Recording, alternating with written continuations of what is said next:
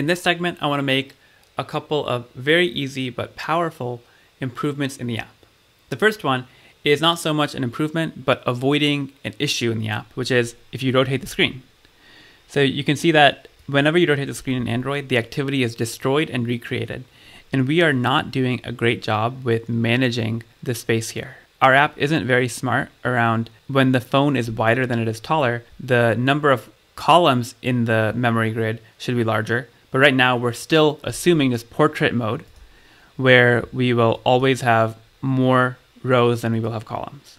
And so we have two options. One is we could actually properly address this, and that would require some logic inside of the memory word adapter and figuring out how much space to allocate in the width and height. The other option is to do the lazy thing, which is not allow the user to change the mode of these activities to be in landscape. And that's what we're going to end up doing. So if we open up Android Manifest, we have two activities in our app, create activity and main activity. And we're going to update the screen orientation attribute to be portrait. And that's it. That's the only valid option. And by adding this line into the Android Manifest file, even if the screen is rotated, even if the user rotates their phone, then Android won't actually go through the activity lifecycle. We're not going to be destroying the activity, and so we're still looking at the same portrait mode UI, even in landscape.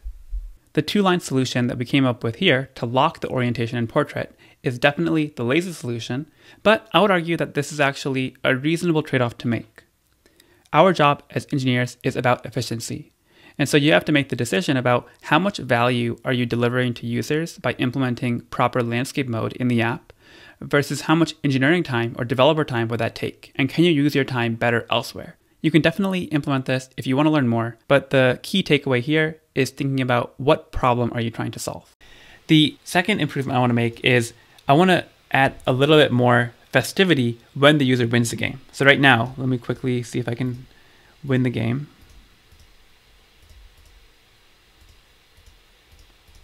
So we just have this snack bar show up, you won, congratulations. I'd also like to have something a bit more festive, and in particular, I want to have some confetti pop up. And this turns out to be really easy because we can use a library which does this for us. So if you go to your browser and just Google for Android Confetti library, you'll come up with this GitHub repository, and this is the one that we're going to end up using. So I'll show you how to use it, but right now all you need to do is copy over this line to add this into your build.gradle file, which is located in the app module. Tap on sync now so we can pull this library into our project. And now let's go into main activity and let's figure out where do we actually detect that we've won the game. So as soon as we flip over a card, that's the only time when we have the potential to win the game. And we have this snack bar that we show up right now. So right here is where I'd like to now show this confetti. And it turns out that we can do this with literally one line of code. I'm going to invoke a static method in the library. I'll say common confetti, import this, and we're going to call this method raining confetti. The first parameter here is the container. That'll be the parent element on which the confetti should be falling. So we'll call CL root. And then the next parameter is the colors that you want the confetti to be. So I'll say int array of, and we're just going to pass in some colors that are already defined for us by the Android system. And you can kind of pick whatever you like. Here's the ones I picked: yellow, green, and magenta. In order to actually launch the confetti, we call this method one shot. And that's it. So let's try it and see how it looks.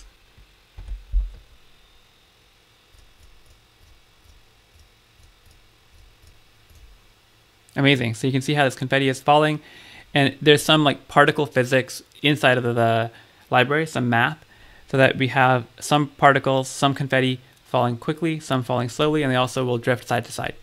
So it's a really nice, simple way to make the app more fun. The next thing I'd like to do is update the color scheme of the app.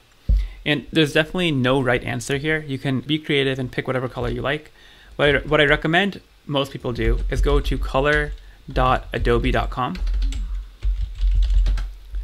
And this is a really nice way to pick out a color palette. You can kind of take this, drag it around and figure out what color scheme you like. And if you don't like this one, which by default is analogous, you can pick out one more, like monochromatic, triad, complementary, or whatever you want. And this gives you a nice working set of colors, which we can then use to update our Android app. We have a couple of different colors, like the status bar color, this action bar color, and this background color of the linear layout. So those are the colors that I want to update. So let's open up the colors.xml file. I'm going to add 3 more colors here. First, we'll define green dark. Then we'll have one more called green darkest, and then a third one called green blue. And you can pick whatever colors you want for this, like we talked about. Here's what I picked for green dark. Green darkest is a darker shade of green dark. And then finally, green blue is a teal. And you can see a preview on the left-hand side. Now we have to make use of these newly defined colors. And we'll do that in themes.xml. We'll define color primary to be green dark. We'll define color primary variant to be green darkest. And notice on line 13, the status bar color is the color primary variant. And finally, in the secondary brand color category, we'll update both the color secondary and color secondary variant to be green blue.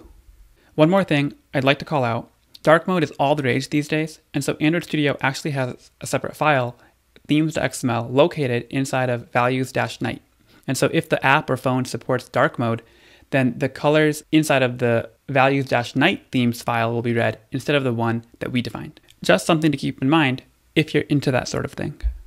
Let's try our app with these new colors. And if we've done our job correctly, we should no longer see this purple color at the top. We should instead be seeing the palette of green we picked out. So we have a green action bar, a darker green for the status bar, and at the bottom, the blue green.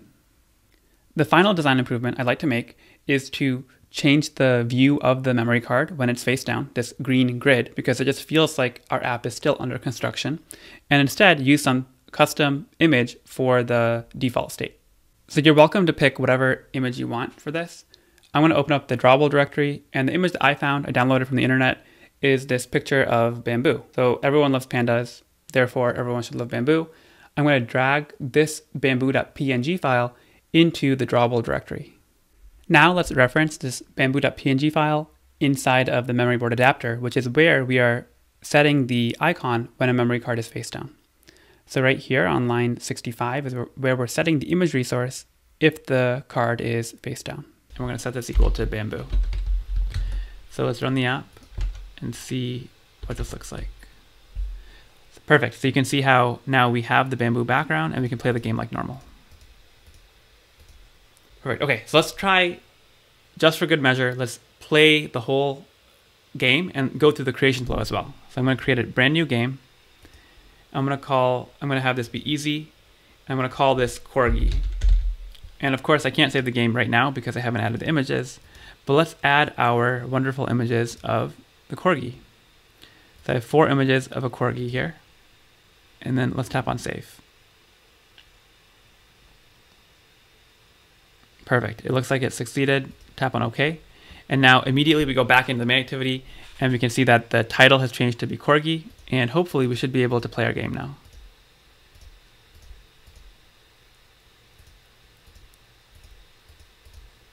Yay, and you can see that, okay, we have this confetti falling, we have the snack bar, we are recording the number of moves properly, and we have this green text showing that we are 100% done, and we found all the pairs. We can replay the game, and this works because we're still holding on to the image URL list of all these Corgi images, and we can play like normal. I can also choose a different size, so I can pick like a medium-sized board. And here, notice that we are reverting the title back to my memory because this is now playing a default game with default icons. And we're also updating the text at the bottom. And so now we're playing with the default icons rather than the image URLs coming from a user. This looks really quite good. If you've also gotten this far in the game, I would love to hear from you. Drop a comment and let me know. I'll leave you with some extension ideas. The really nice thing about the memory game is that there are so many creative and fun ways to extend the functionality of what we've built together. So one idea I had was simply to add different board sizes. So right now we have 3 enums representing the different dimensions of the board, easy, medium, and hard. We could simply add a couple more enums for different configurations. Another idea I had was to introduce user authentication. And if you allow the user to log in, then you have this really nice ability to be able to see all of the custom games, all the custom boards that logged in user has made. So you have this notion of history or profile for that user. And finally, there could be a lot of interesting work around discovery of other people's boards. So we could imagine there are hundreds of different custom boards created, and I want to see which ones are popular. And I could also enjoy playing other people's games.